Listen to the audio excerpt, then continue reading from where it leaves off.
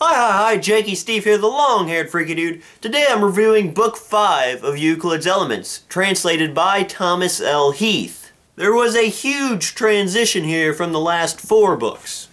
Where the first 4 dealt with principles, properties, and constructions of shapes, Book 5 deals with the principles of ratios and some of the properties and principles of multiplication. Coming into this book was very intimidating, and I had no idea what the heck was going on. Not only is there a complete shift in subject matter, meaning that the proofs are going to be structured differently, but many new definitions were introduced with a lot of big words, and a lot of Latin words. Couldn't you have translated those for me? I don't speak Latin.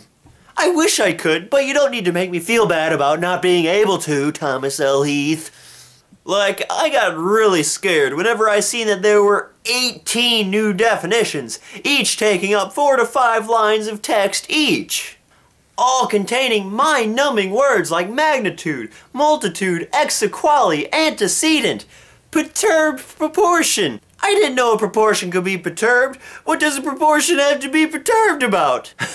I guess its own existence. But I mean, those type of words are enough to bring any man to his knees. I read through the definitions and I didn't understand a single one. If at any point in reading Euclid I felt like I was backing down, this was it. But I went ahead and tried Proposition 1 anyway, to see if I could by some small chance wrap my mind around it. The first proposition took about 40 minutes. It was small, not even a page, but it took that long. But finally, I understood what it was getting at, and I understood how it was proved. It was a slow start, but I moved on to the second proposition. It took a little less time, and finally, by Proposition 4, I realized that what this stuff was is actually really simple and easy. It took a little less time, and by 4 propositions, I realized that what this book is dealing with is actually really simple, basic stuff. I came in assuming that it was going to be really complex, much more complex than it was, and that is what gave me the hard time, assuming that it was going to be complex. Once you can wrap your mind around the crazy words whose purpose is to convert algebra into geometry, it's really easy. Like magnitude, it essentially means size, or more simply, number. That's all it is, a number. And multitude, it's how many times that number appears. If you know simple multiplication, you can work through this book. You just need to convert your thoughts from algebraic multiplication to geometric multiplication. And I might also suggest mentally replacing some of the phrases with symbols that you're more accustomed to, such as changing is to a colon, like A is to B is the same thing as the ratio of A to B. And beyond that, the proofs, they're very straightforward. I mean, you almost don't need to read them. You can just assume what the proof is going to be, and that's what it's going to be. Very obvious things, but nonetheless necessary to prove.